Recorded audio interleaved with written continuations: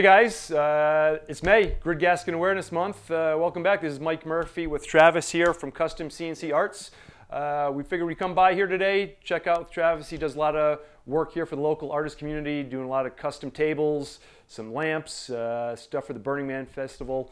So by here today for Grid Gasket Awareness Month, we're going to drop off some Grid Gasket for his Shop Sabre machine and see if we can improve some of the vacuum on his spoil board. Sounds good, Mike. Right. All right, guys, so now we've got the table exposed here on the Shop Sabre grid.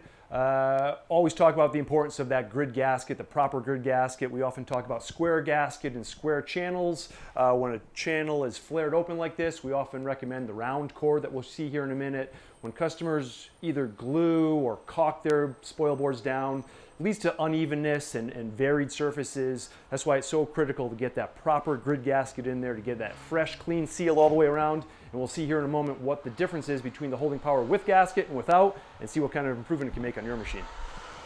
So to do some of this testing here, we brought our push-pull gauge meter here, and we can tell what kind of pressure it takes to push a part out of place. The problems that guys have on their spoil boards, don't want parts movement.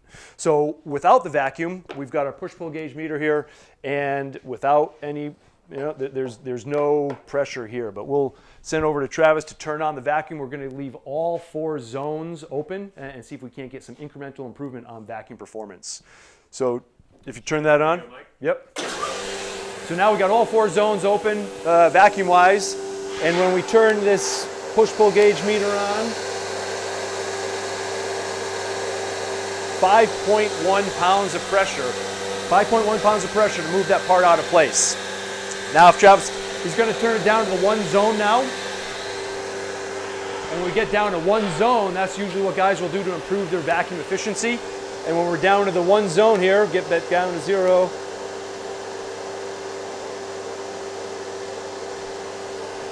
.28 pounds of pressure. So pretty big difference going from 4 zones down to 1. Great idea to get that vacuum improvement. And now let's see what we can do when we get that gasket into that table, really get that airtight mentality.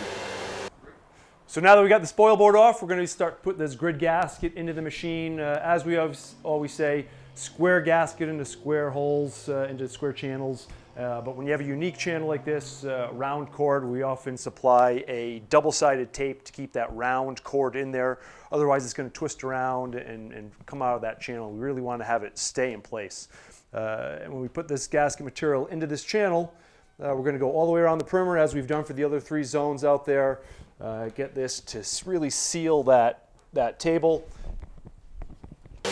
Okay, now that we got the gasket into the table itself, we're going to see what kind of vacuum performance improvement we get because we're eliminating that leak under that spoil board. So we got the 4 zones on. We're going to take the same part. 11.2 pounds of pressure. So we've more than doubled the holding power when we got the 4 zones on. Now that we're down to the 1 zone to increase vacuum efficiency on the 1 area, take a look at this.